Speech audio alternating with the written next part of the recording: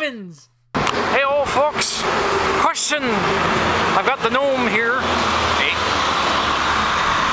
We were just discussing that right now the United States and Canada are in the race to get resources in the north with the Antarctic Circle, if I remember correctly. Right?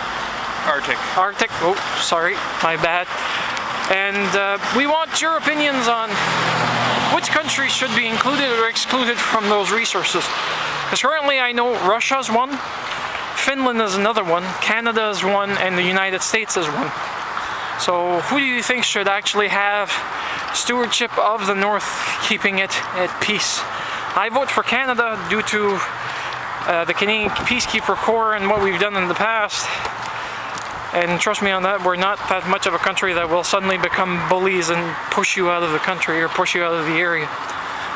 So leave a video response or a text comment and we'll be happy to assist you to the best of our common knowledge and see what you guys have as feedback. Common knowledge states that all of them who's fighting over a frozen wasteland should just freeze themselves to death in a block of ice and perish. It's frozen for a reason. Leave it the fuck alone.